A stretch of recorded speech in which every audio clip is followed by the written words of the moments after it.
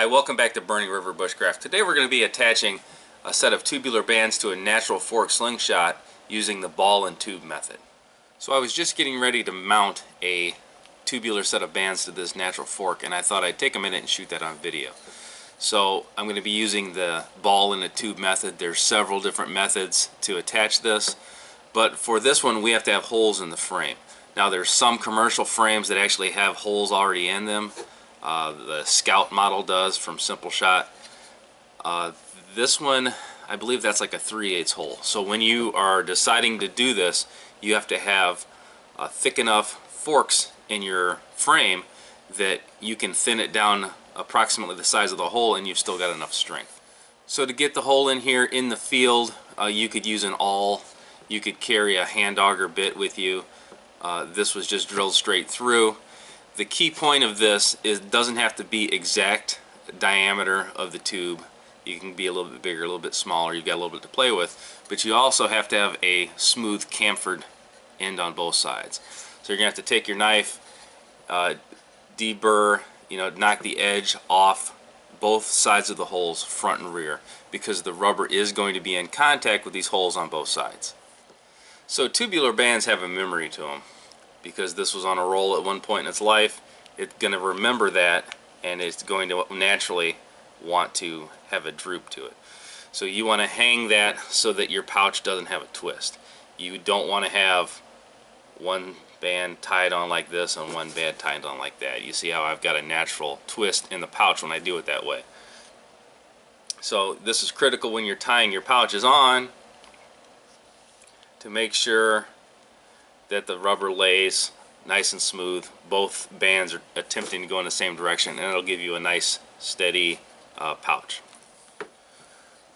So the hole and the outside diameter of the tubing should be approximately the same, so it's kind of difficult to get it through there at times. There is a trick to this.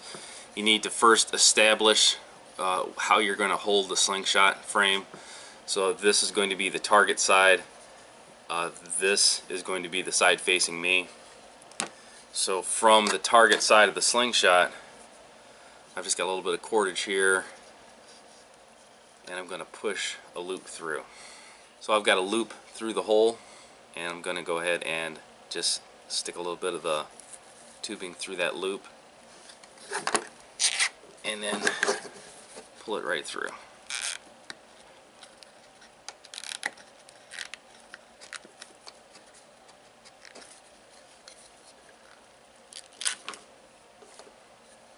Just like that.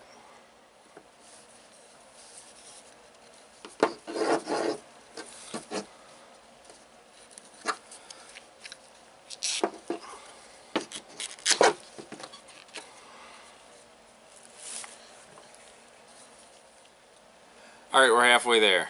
So we've got both tubes through, and you see we're a twisted mess down here on the pouch. So at this point, we can rotate this. We can spin this tube around and orientate the pouches the way we want them.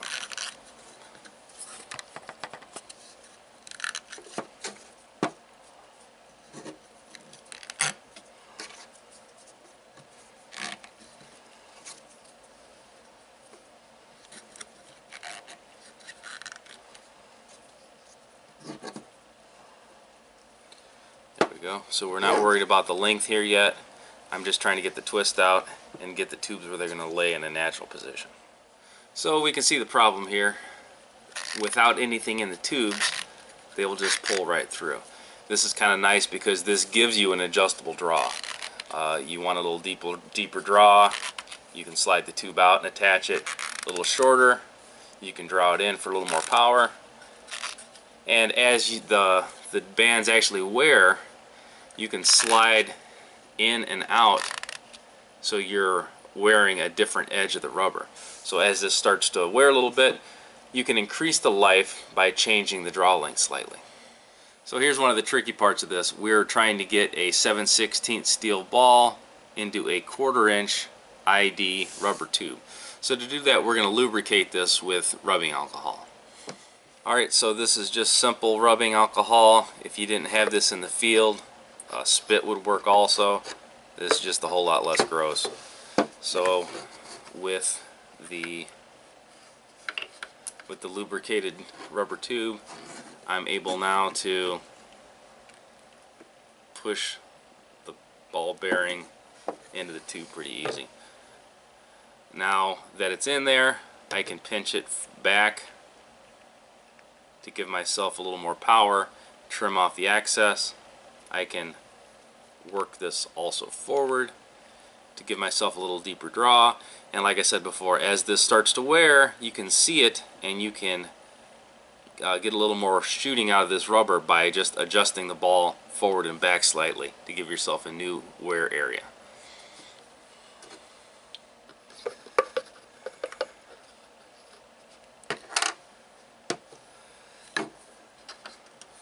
So once again, this has been dipped in the rubbing alcohol 7/16 steel bearing, and it just pushes straight down and in. So at this point, you can go ahead and seat the ball bearings. You can make sure there's no twist in the pouch, make sure the rubber's hanging approximately right, and in this case you can tell by the tails that it's not quite lined up right. So in that case, you are going to just fold your pouch in half, find the center point, and then that's going to help you level up the bands. So now anytime you've got alcohol in rubber like this, you're always better off to let it dry before you take it out and shoot it. However, with this ball in the tube method, it seems to me like they bite in pretty well. I've never had one slip. But for safety's sake, you want to give yourself 1 to 3/4 of an inch of tail. You never want to cut your rubber where it's right on the edge of the bearing. You want full grip of at least 1/2 inch. 1 inch is a whole lot better. Alright, so this has been the ball and tube method of attaching tubular bands to a slingshot. This is one of my favorite methods because it allows you to easily change bands and change the draw, either for length for power, or just as the bands wear, I can slip this in and out. The negative to this is if you were trying to manufacture a frame in the woods with limited gear, this is a little difficult to do with an awl. And again, this has to be a nice clean surface, so you also have to spend quite a bit of time chamfering it with your knife. It is doable, but on a frame that you're going to build at home and then carry into the woods with you, I just as soon use the ball and tube method as anything else. This has been Jamie Boggs with Burning River Bushcraft. See you next time.